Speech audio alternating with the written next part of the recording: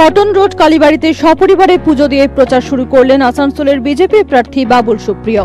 শুক্রবার মন্দিরে পুজো দেওয়ার পর বিতর্কিত নির্বাচনী থিম সং বাজিয়ে হুড খোলা জিপে চেপে ইসমাইল এলাকায় প্রচার চালান তিনি। সাধারণ মানুষের সাথে কথা বলার পাশাপাশি মেটালেন তাদের সেলফির আবদার। থিম সং নিয়ে বিরোধীদের কড়া অভিযোগ প্রসঙ্গে সংবাদ মাধ্যমের মুখোমুখি হয়ে তিনি জানান, স্লোগান দিয়েই তিনি গান বানিয়েছেন। স্লোগানে যদি কোনো আপত্তি না থাকে তাহলে সুরে কিসের আপত্তি? লড়াইয়ে নামতে হলে অভিযোগ না জানিয়ে তৃণমূলকেও গান বানানোর পরামর্শ বিদায়ী সাংসদের। কর্মীদের নিয়ে বৈঠকের মধ্যে দিয়ে প্রচারে তৃণমূল প্রার্থী মমতাজ সংঘমিতা। নির্বাচনের আগে দলীয় কর্মীদের নিয়ে বৈঠকে ব্যস্ত বর্ধমান দুর্গাপুর কেন্দ্রের তৃণমূল কংগ্রেসের প্রার্থী। শুক্রবার বর্ধমানের দেওয়ানদিঘিতে কর্মী বৈঠক করার পর ঘোড়দৌড় চটিতেও একটি কর্মী বৈঠকে যোগ দেন তিনি। বৈঠকে উপস্থিত ছিলেন স্থানীয় বিধায়ক নিশীথ মালিক সহ এলাকার অন্যান্য কর্মীরা। আসন্ন নির্বাচনে জয় নিশ্চিত করতে দলীয় স্ট্র্যাটেজি নিয়ে কর্মীদের সঙ্গে আলোচনা হয় বৈঠকে। গতবারের থেকেও এবারের ফল আরো ভালো হবে বলে এদিন আশা প্রকাশ করেন এই কেন্দ্রের তৃণমূল প্রার্থী। কিছুদিন ধরে আমাদের কর্মী সভা বেশি অ্যাটেন্ড করছি, কেননা তারাই আমাদের ক্যান্ডিডেট, তারাই আমাদের কাজ করবে, তারাই আমাদের ভোটে দিতে হবে। আমাদের মানে কি, আমাকে না, তৃণমূলকে। এবং সেই জন্যে সেই সৈনিকদের সঙ্গে কথাবার্তা বলছি বলে, এবং সাধারণ মানুষকে যখনই যেখানে পাচ্ছি তাদের স্বাগত জানাচ্ছি। দেখুন, প্রতিপক্ষ তেমন করে সত্যি কথা বলতে কি চোখেই পড়ছে না।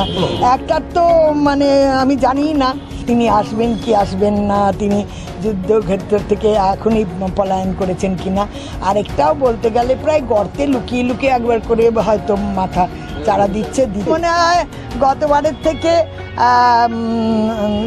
আরও বেশি ভোটে আমি জিতবো, এবং আমি জিতবো না, তৃণমূল জিতবে, যাতে করে আমাদের 42টা নিয়ে মমতা ব্যানার্জির ওই ভারতবর্ষের শিখরে প্রধানমন্ত্রী হওয়ার চান্স পাবে।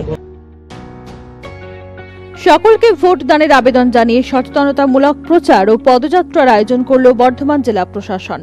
মেমারি 1 নম্বর ব্লকের পক্ষ থেকে আয়োজিত এই পদযাত্রায় সামিল হয়েছিলেন ব্লকের আশাকর্মী, অঙ্গনওয়াড়ি, সেলফ হেল্প গ্রুপের সদস্য, ব্লক উন্নয়ন আধিকারিক সহ ব্লকের অন্যান্য আধিকারিকরা। জেলার নির্বাচনী ম্যাসকট ভোট্টুর মুখোশ পরে পদযাত্রায় অংশ নেন বিশেষভাবে সক্ষম ভোটাররাও। মেমারি 1 নম্বর ব্লকের এই পদযাত্রা ব্লক অফিস থেকে বামুনপাড়া মোড় পর্যন্ত যায়।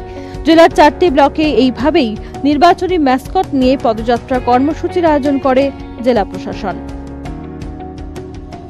নির্বাচনের আগে জেলা জুড়ে সক্রিয় পুলিশ। হাবড়া ও অশোকনগর থেকে অস্ত্রসহ গ্রেপ্তার 2। বৃহস্পতিবার রাতে শ্রীনগর গেট এলাকা থেকে জগদীশ গায়েনকে উদ্দেশ্যহীনভাবে ঘোরাঘুরি করতে দেখে গ্রেপ্তার করে পুলিশ। তার কাছ থেকে উদ্ধার হয় 1 রাউন্ড গুলি ও একটি ওয়ান শার্টার। ধৃত জগদীশ গায়েন গাইঘাটার শিমুলপুর গ্রামের বাসিন্দা বলে জানা গেছে। তার নামে গাইঘাটা ও হাবড়া থানায় একাধিক অভিযোগ রয়েছে বলেও পুলিশ সূত্রের খবর। অন্যদিকে অশোকনগরের দিগড়া হাই স্কুলের মাঠ এলাকা থেকে সুমন চক্রবর্তী নামে আরও এক যুবককে গ্রেপ্তার করে অশোকনগর থানার পুলিশ। তার কাছ থেকে উদ্ধার হয়েছে 1 রাউন্ড গুলি ও একটি ওয়ান শার্টার।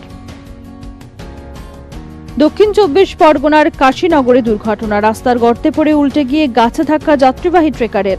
ঘটনায় মৃত রাজু হালদার বকুলতলার শখেরহাটের বাসিন্দা বলে জানা গেছে। এদিন সকালে অতিরিক্ত যাত্রী বোঝাই ট্রেকারটি রায়দিঘি থেকে মথুরাপুরের দিকে অত্যন্ত দ্রুত গতিতে যাচ্ছিল। সেই সময় রাস্তায় থাকা গর্তে পড়ে উল্টে গিয়ে একটি গাছে সজোরে ধাক্কা মারে ট্রেকারটি। ট্রেকারের পিছনেই ঝুলে যাচ্ছিলেন রাজু হালদার। দুর্ঘটনার জেরে পড়ে যান তিনি। স্থানীয়রা তাকে উদ্ধার করে রায়দিঘি হাসপাতালে নিয়ে গেলে চিকিৎসকরা মৃত ঘোষণা করেন। স্থানীয়দের অভিযোগ, এইভাবেই অতিরিক্ত যাত্রী নিয়ে রায়দিঘি থেকে মথুরাপুরে চলাচল করে ট্রেকারগুলি।